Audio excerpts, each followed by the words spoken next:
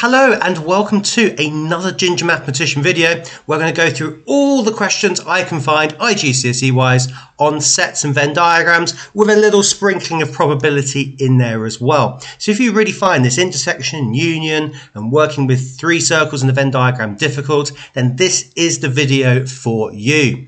Right, let's get started, and I'll really break this down to make this as easy as possible for you. So we have a Venn diagram here, and it shows the number of students in a class of 40, always good to know exactly what the total is, who study physics, mathematics and geography. And our first step here is we need to use set notation, so the notation like down here for example, to describe the shaded region. Now at the moment it's quite hard to identify exactly what that will be, so what I like to try and do here is break it down into things that I do know. So if I do a mini sketch of what we have here, so I'm going to put this in a box, and we have our three circles, one for physics, one for maths and one for geography. Let's identify a set that's easier to recognize. So what I'm going to focus on here is the geography and maths specifically. And if I shade in this part here, so let me do this in green. If I shade in this part, it's basically the two circles of geography and mathematics, including the intersection in between. Hopefully you recognize this from more basic calculations. So say I did this one here, for example, and did the same idea and just shaded in all the circles, including the center. This is what we call the union. So if I had this problem, let's use the same letters, maths and geography. Hopefully you can identify that this would be M union G. Some teachers will use the word or to represent this as well. So mathematics or geography. Now notice this is not the problem that we have here. We actually have this part where the 2 is, the 9 and the 3, that's not been shaded in. So is there any way we can actually adapt what we've done here to get the answer that we want? Well, notice if you take these sections that are not shaded in, these sections are all in P. So if we can add in the idea of removing the P, then we get the part of the Venn diagram that we want. Now remember, in order to state not P, we need to use this notation. So I'll write it down here, not P, that would be P dash, like so. So what we want to do here in order to use the set notation correctly is combine these things together. So first of all, we want to start with M or G. So we're going to have M or G here. And now we need to include the idea of not having P as well. So this P dash. Now the part where students really do struggle with is what symbol should I put in here? Do I want the overlap between the two, or do I want to put those two sets together? Now this is where we have to be careful. We want the overlap here, so we actually want to use the intersection sign, because if we use the union side, that would also include the outside of the Venn diagram as well. So if I write down the alternative you might have thought about at home, so M or G, union not P. Well, let's think about this. This is either M or G, so this part here, or anything not P. Now anything not P also includes the outside as well, which again in this diagram we don't have shaded in. So this is why we chose the intersection here. We want the overlap between not P and M or G, and the overlap between those are the sections that we're looking for here. Now, if you found that concept quite difficult, I'm going to go through loads of questions in this particular video. So by the end of the video, this will become an easier concept to understand. Now, the next part, notice we've got an N in front here. This is important to realize. So we're actually looking for the number of elements. So the number of people in this case. So when we do work this out, we're going to add all the numbers together. So just a quick note what that means here. So if we read this through, so what I'd like to do here is write this out in normal English. This is P and G, because we've got the intersection here, and then or not M. So I always like to try and write this out in words before then we actually get into the problem. Now, if we actually look at this, we have P and G. So what part represents P and G here? Well, it's the intersection between the physics and geography circles. So what I'm drawing in here, like so. So 9 and 3. So we can have that, or anything not in M. Well, what is not in M here? So we have this is not in M, the 4, and the 6 is also not in M as well. So notice the 2 and the 5 and 11 all are in M, so we can't include those. So the numbers we need to add together are the numbers in P and G. Notice because this is in P and G, even though this 9 is in M, we're using OR here, so we're adding the two sets together. We're not finding the intersection of them. A big mistake students make here is they forget about the 9 in the middle. So all we need to do here is add these numbers together. So 9 plus 3, so that's the first part. And then add together the 4 and 6. If we add those numbers together, we get to our answer of 22, like so. And then, very, very common on any iGCSE question with sets and Venn diagrams, they usually follow this up with some probability. So a student is chosen at random from those studying geography. So if we go back to our Venn diagram, how many people are studying geography? We have 6 plus 3 is 8, plus 9 is 17, plus 5 is 22. So worth writing this down, 22 study geography. And now we need to work out the probability that this student also studies physics or maths, but very critically, not both. So let's look at the geography circle. Which students study physics or maths, but not both subjects? Well, that's going to be the 3 here, so just the physics, but not maths, and then the 5 here, studying just maths, but not physics. So these numbers add together, 5 plus 3, that gives us 8. So that's going to be our first part here. I'm going to write down 8. And how many students are studying geography? I've got 22 here. Have I counted this correctly? No, I haven't. This is why you should always check these things. So you get 9 plus 3 is 12, plus 5 is 17, plus 6 is 23. So notice I'm always checking as I'm going through to stop any of those little silly errors that can creep in. So we have 8 students that are studying physics or maths, but not both, out of 23 in total. So that's going to be our answer, 8 out of 23.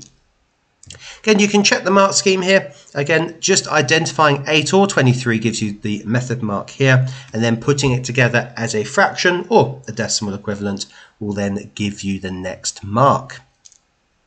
Right, on to our next question. So this comes from a paper 2. As you can see, it's usually one of these more straightforward 1-2 mark questions. And what we need to find here is the following. So the number of elements, remember that N here stands for number of elements. By the end of the video, you'll get used to all this notation. And again, I like to write this out in words before then we look at it. So what this means is A and B, remember we've got the intersection here.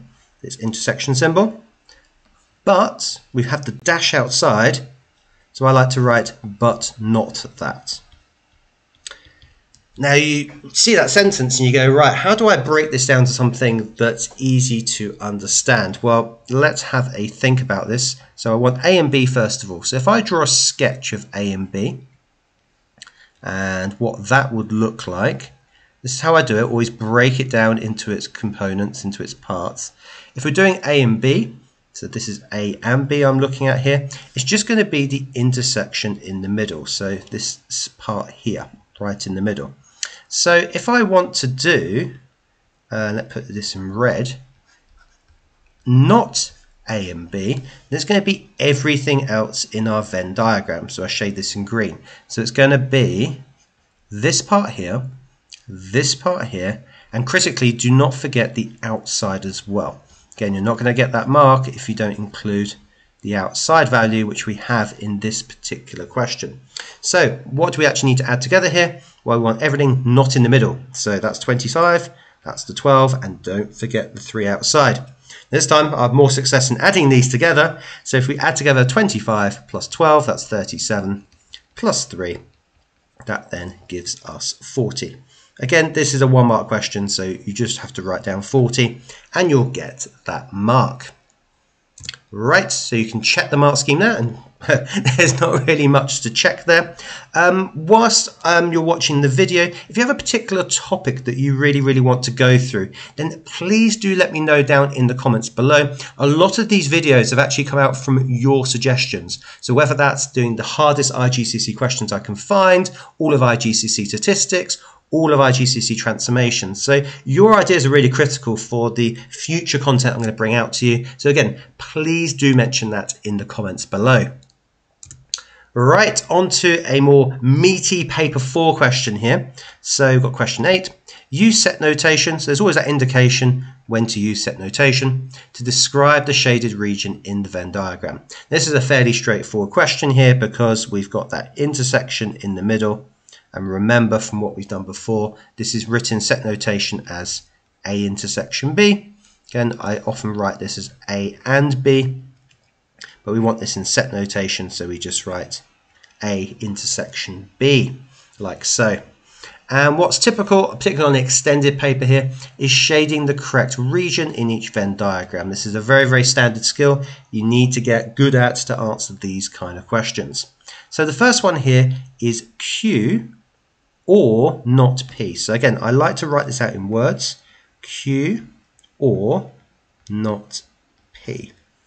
Now, one way of approaching this kind of question, again, I'm going through this really carefully, I know students struggle with this, is actually draw out the two situations where these sets are involved.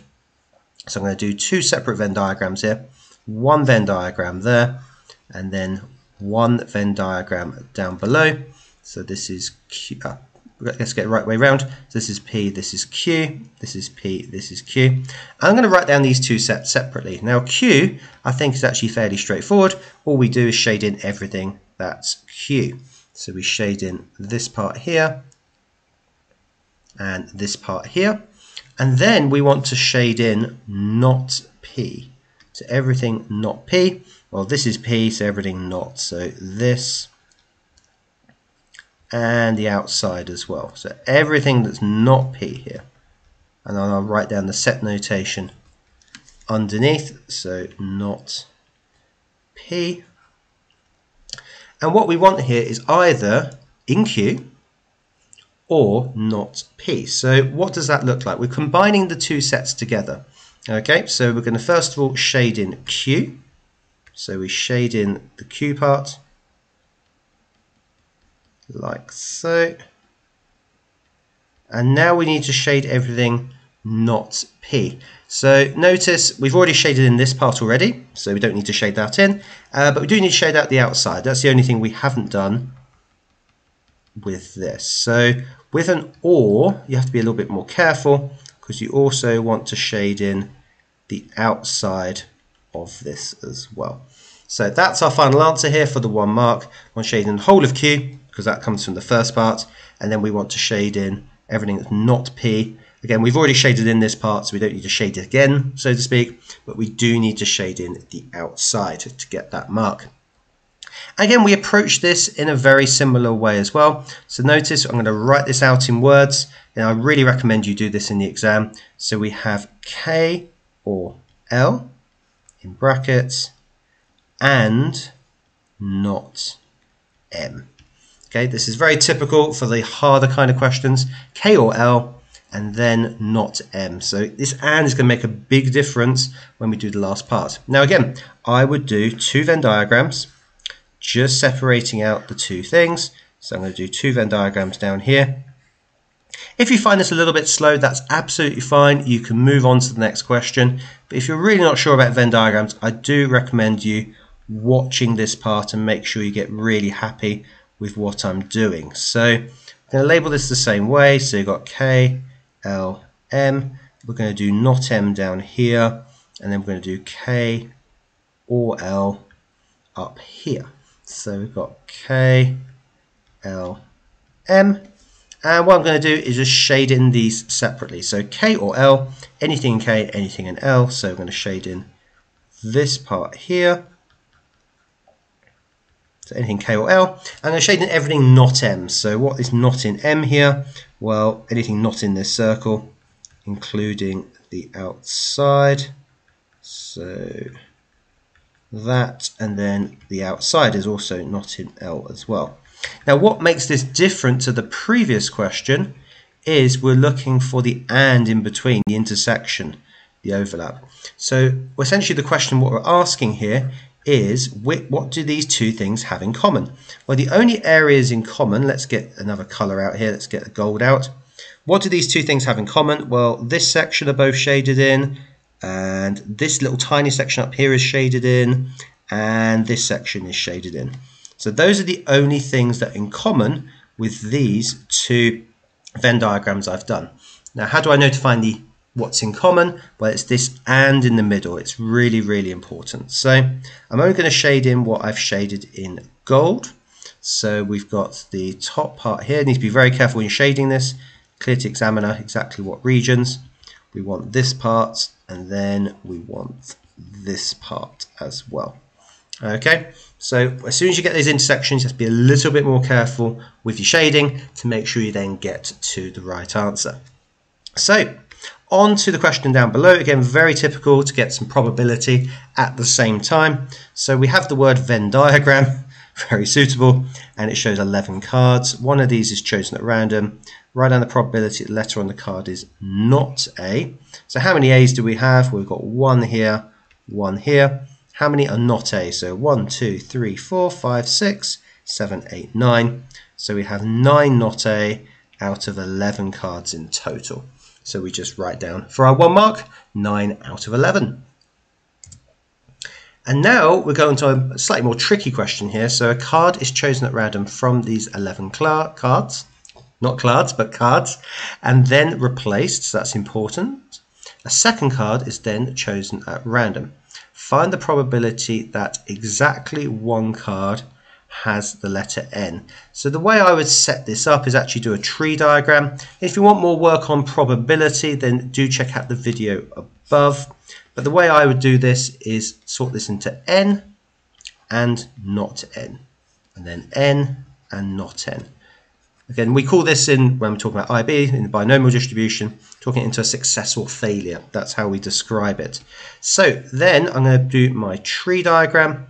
So the probability of getting N, how many N's do we have? 1, 2, just 2. Okay, so we have 2 here out of 11. So not N, well, we can use that very similar to what we did in the question here. I'm just double checking we only got 2 N's. That'd be 9 out of 11. Now notice the card is replaced, so these probabilities do not change. So it's going to be 2 out of 11 over 9 out of 11, 2 out of 11, 9 out of 11. So we want exactly one card here, has the letter N, so we need to work out the probability of N and not N, and then the probability of other way around, so not N and then an N, because we want exactly one. And the way that we do this on a tree diagram is we multiply the fractions together. So going along the branches, we multiply. So I'm going to do 2 over 11 times 9 over 11 and work out the answer, 18 over 121. Just timesing top, timesing bottom. And then we do the same here. Now notice it's actually the same calculation, just the other way round. So that gives us then 18 over 121. And now we want to do essentially probability of N not N or the probability of not N N. So we take the two fractions we've just done here and we add those together. So if we add together 18 out of 121 plus 18 out of 121, this is why I did not simplify any fractions. If I could, then you can add these really easily, giving you just 36 out of 121, which we're going to write in. You should always check in case it simplifies. Generally, my experience with iGCSE questions, they're not too worried about simplification at the end, with probability questions in particular. Right, we'll go on to the last part. It's a big, long question, this one. It's really testing your knowledge of probability and Venn diagrams. So, 50 students are asked if they like English or like maths. 3 say they do not like English and do not like maths. So that's going to go outside. That's not going to be involved in the 2 circles we have. Now, we have to be very, very careful is this idea. 33 say they like English, 42 say they like maths. What we don't know here is how many like both. So we haven't actually got what the middle is. Now the way to generally do this kind of problem is we don't know what the middle is, so let's just call it x. For the moment, we'll rub this out later on when we work out what it is. And therefore, this one here must be 33, because that's what it all adds up to, minus the intersection. So notice, if I take this circle on its own, so let me just do this to see the idea here. If I add that circle together, so E, that's just going to be 33 minus x plus x. The x's cancel, and I get 33. So that circle, regardless of what x is, will always add up to 33, which is what we wanted. And you can do exactly the same trick on the other side with mathematics. So what you can do here is then just call this, well, this is going to be 42 minus x. Now you're thinking, how does this actually help you work out what x is? Well, we know there are 50 students in total. Now 3 of which are outside, so that leaves all these circles adding up to 47. So all we need to do here is a little bit of algebra. If we add together 33 minus x plus x minus x plus 42, this all needs to add up to 47. Notice not 50, because we have 3 that do not like English and do not like maths. This is just an equation to solve here. So we've got a plus x and a minus x, so these cancel. 33 plus 42, that's equal to 75. We get 75 minus x is equal to 47. Get a little bit of equation solving at this point. What I'm going to do is add x on both sides. So if I add x on both sides, this cancels, we get 75 equals 47 plus x. And now all we need to do to get x on its own, what's the opposite of adding 47? Well, subtracting 47 from both sides. This cancels, good, we get x, that's exactly what we're looking for. And then we do 47 minus 75, and that will give you then 28. Again, always double check, and again, this is a calculator question anyway. So we actually know this number in the middle is going to be 28. So I can just substitute this back in. So this is going to be then 28, like so. And if this is 28, well, this is going to be 33 minus 28. That's going to give me 5, like so. And then we're going to do 42 minus 28, and that, I'll just rub this out, gives me 14. Now, if you've done this in the exam, and this is the answer that you got, you can always double check to see if you got the right answer. So 28 plus 5 is 33, that works. 28 plus 14, that's 42, that works as well. So we can guarantee that we've actually got all 2 marks for that question. And now, typical probability part after this. So a student is chosen at random, and now we need to find the probability that this student likes English and likes mathematics as well. Now notice we are looking for a probability, so we need to write it as a fraction or a decimal. Well, how many like English and maths? Well, that's 28, what we just worked out. And how many students in total? Well, 50, so just 28 out of 50, just like that. Now at this point, we've got a little bit of a trickier question here. So 2 students are chosen at random, and find the probability they both like mathematics. So how many students do we have here that like mathematics? Well, 28 plus 14, that's 42. So the probability of one student liking mathematics is 42 over 50. And this is where the reading of the question becomes really, really important. We're choosing 2 students at random. There is no replacement here. So I'm going to write that in words. No replacement. So if we choose another student, what's the probability that they like mathematics? Well, now we've got 41 students because we've already chosen one. And then out of how many students are we left with? Well, 49. And remember, this is the idea of maths and maths. So what we're going to do with the 2 fractions here, we're going to multiply them together. So this is where you can pop this into your calculator. I've got my very handy calculator here. So we do 42 over 50 times 41 divided by 49. Again, we're going to simplify a fraction down. Calculator's kind of good here, does it for you. And then it gives us 123 over 175. So do use the power of your calculator to avoid any of the simplifying issues. The calculator, because this is a paper 4 question here, does do it for you. So make sure you use that to its fullest extent. And you thought this question was finished, but it wasn't. There is one part left, and this is slightly trickier. So 2 students who like English, that's really important. So how many students like English here? Well, 33. So we have 33 students.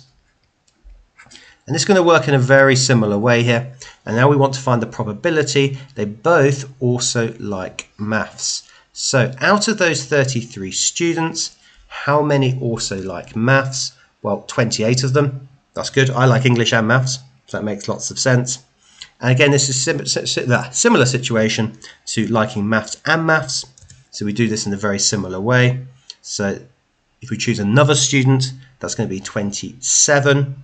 And then out of how many in total? Well, it's 32. And again, we're going to multiply for the same reason that we did here, maths and maths. And again, this is where you let your calculator do the talking here. So I'm going to pop this in. So 28 over 33 times 27 over 32. And then we get to our final answer of 63 over 88. Notice I'm showing enough working here to get all 2 marks, but I'm not writing an essay. I leave that to the students that like English. I'm just writing enough here just to make sure I get all 2 marks for that question. Okay, so that was a very long paper 4 style question, but it's a really good test of your knowledge here. So we've got some set notation, we've got some probability, we've got some actually making a Venn diagram as well. So I think it's a really nice question to have in this particular video to make sure that you're really happy with this particular topic. And now on to a paper 2 question. So in this Venn diagram, we need to shade the given regions. So in this case, let's write this out in words. This is going to be not A or not B. This is trickier than it looks. And again, I'm going to go back to the model that I've shown you throughout this video to make sure you don't make the critical mistake here. So if you think you've got the answer already, then you can move on, of course, and check the answers. But I'm going to go through this carefully. So again, I'm going to draw 2 Venn diagrams for the 2 different sets that I have. If you do this in an exam, it takes you a minute, but it could be the minute that gets you that mark or not. So it's worth doing if you find this difficult. So we get A and B. I'm going to write in the 2 sets, not A and not B. So let's shade that in. Let's think, what's everything not A? So it's going to be here and then everything outside, like so. And then not B, well, everything not in this circle, so it's going to be this part and then everything outside, like so. Okay, and because we've got an OR here, we need to add these 2 sets together. So we just put them together. So we need to shade in everything that's in both. So first we've got this part of the circle and this part of the circle. So we shade in this part and this part. And they both have the outside as well, so we need to shade in the outside.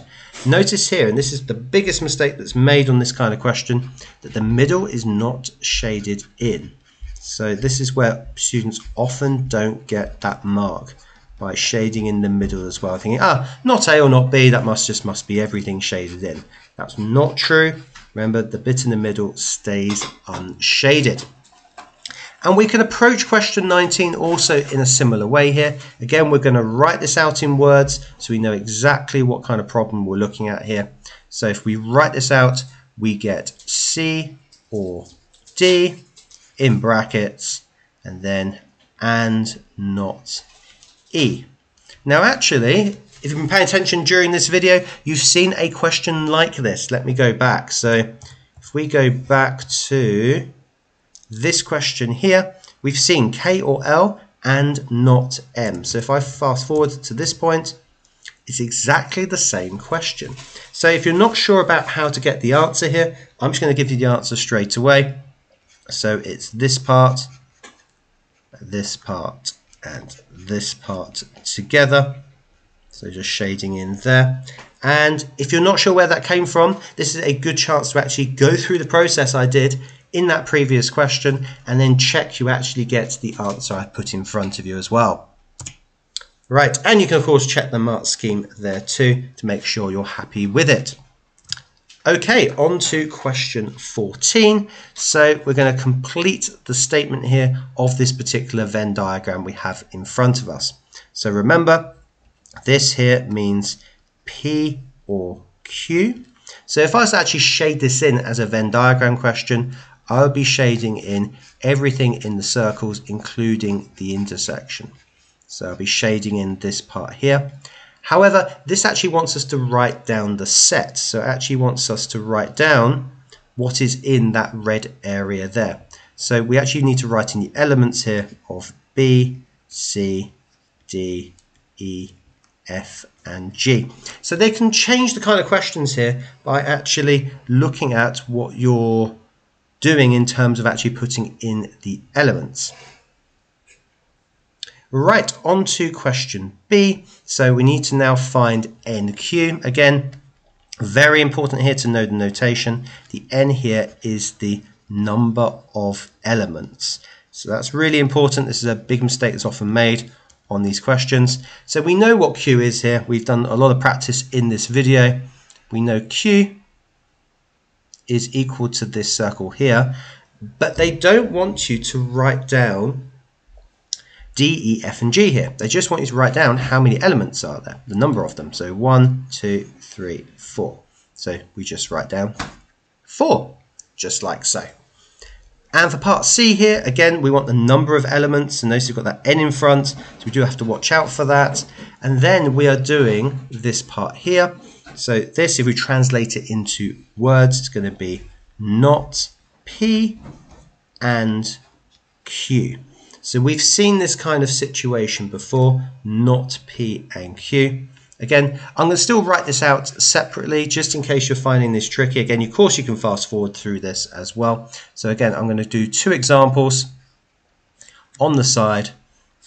Again, this video is for people that really do struggle with this idea of sets. So that's why I'm going through lots of examples here in this particular video. So we've got P and Q here, we've got P and Q. And we've got 2 sets here. We've got not P and we've got Q. So let's just shade these in. So what does not P look like? Well, that's going to be everything not in that circle. So we shade in this part. Don't forget you also shade in the outside because that is not in P. Okay, how about Q? Well, we just shade in the circle Q and nothing else. And remember, we are looking for the and in between. This is really important. So in other words, we're looking for the overlap between the 2 sets. Well, in this case, the only overlap, the only thing they have in common here is this yellow that I'm shading in. Notice I have that in both of my sets.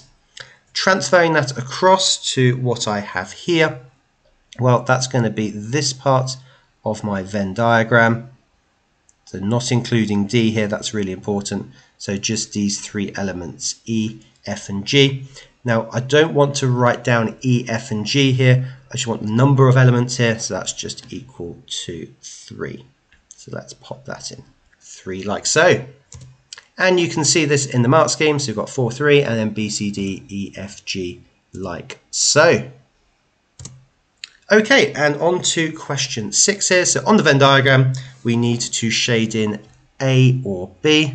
Now I tried to trick you here slightly because usually there's an intersection in the middle. If there is no intersection here, we just shade in the actual circles themselves. So if there was an intersection, we shade it in, but these 2 things are separate in this case. They don't depend on one another, so therefore we just shade in A and B. Don't let this kind of question fool you or trick you. So that's the mark scheme there. Okay, and on to our very last question for this video. So 30 students are asked if they like maths or they like English, and we're given the Venn diagram like so. Always double check they do add up to 30. So we've got 17 plus 7, 24 plus 5, 29, plus 1 is equal to 30. And again, we've got that sneaky N here. Always watch out for it. So we're looking for the number of elements. Again, not so important in this question. We're just going to take the number that's in here. So we have this statement here. This is M or, and this is very important here, M or not E. So I've gone through a few questions like this. Have a little think about it and see if you can get to the answer. Now our answer here is actually 25, because if I was to shade this in, this is where the or is critical rather than and. I would shade this part in, but I would also shade in this part and the outside as well. So all those three parts make up M or not E. So I have M or anything not in E, which is also the outside too. So I add those together. If you're not sure about that, I've gone through a couple of questions like it, so check that out earlier in the video. And now we're going to have a look at a typical probability question here. So two students are chosen at random. Again, there's no replacement. That we're not given the question, that is replaced. And we need to find the probability that they both like mathematics, but not English. Right, so we need to think about what part of our Venn diagram that's going to be. They like mathematics, but not English. That's going to be represented by the 7 here. So, probability of choosing one person that likes maths, but not English. I don't know who that could be out there. That's going to be 7 out of, well, how many students? Well, we have 30. And then we need to think, I want to choose another student. So I'm left with only 6 students here that like maths, but not English. How many students in total? Well, that's going to be equal to 29. And again, we just pop that into our calculator. There's no need to do this manually. So we do 7 over 30, and we times that by 6 over 29, giving us the answer, if we simplify it, as 7 over 100 and 145. Again, you could always multiply this and just leave the answer as is, but I'm going to put in my answer of 7 over 145, just like that. And you can check the answer here. Notice the answer is different, but what my calculator has done automatically here is divided top and bottom by 6, giving me 7 over 145. Notice on this mark scheme, it has OE here. This means or equivalent, so as long as you put that fraction down or a fraction that's the same as that, then you will get all 3 marks. Notice I've got the 2 method marks here for writing this calculation, which is important to have there as well. Now, if you want to check out the very hardest questions on the iGCSE course, so you want to find the very hardest questions in 2022, then please do check out the video in front of you and really test your mettle on those really hard A and A star questions.